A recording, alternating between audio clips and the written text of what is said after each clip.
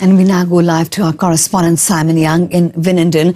Simon, 2 days after the shootings, the wounds are still very raw there, aren't they?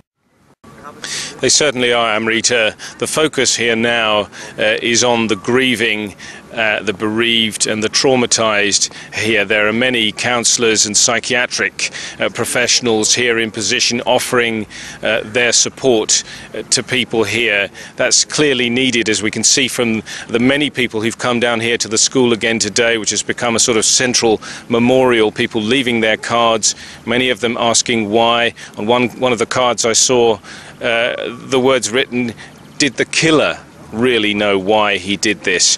And also members of the former classmates of the gunman himself who wrote, "This was not the Tim that we knew." The focus here is on not just the school children, also the parents, and also, of course, the police officers who've also suffered. They've seen very disturbing scenes, shocking scenes in the school behind me. And in one particularly tragic case, we've heard of an officer who, when he arrived here on Wednesday, went into the school to find his own wife, a teacher at the Albertville school, among the dead. Oh, terrible. Now, Simon, as we heard in our report, there's still a lack of certainty about the internet claim allegedly made by the killer. How important is that for the police investigation?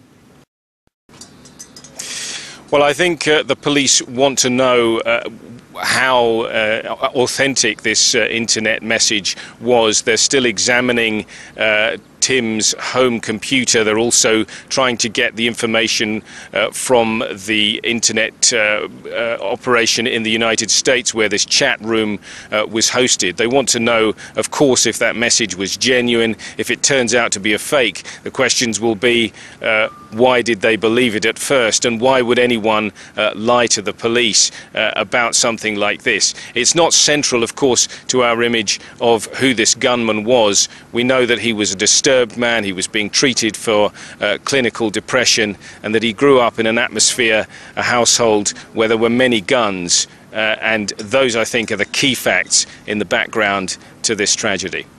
Right, Simon Young in Winnenden, thank you very much for that.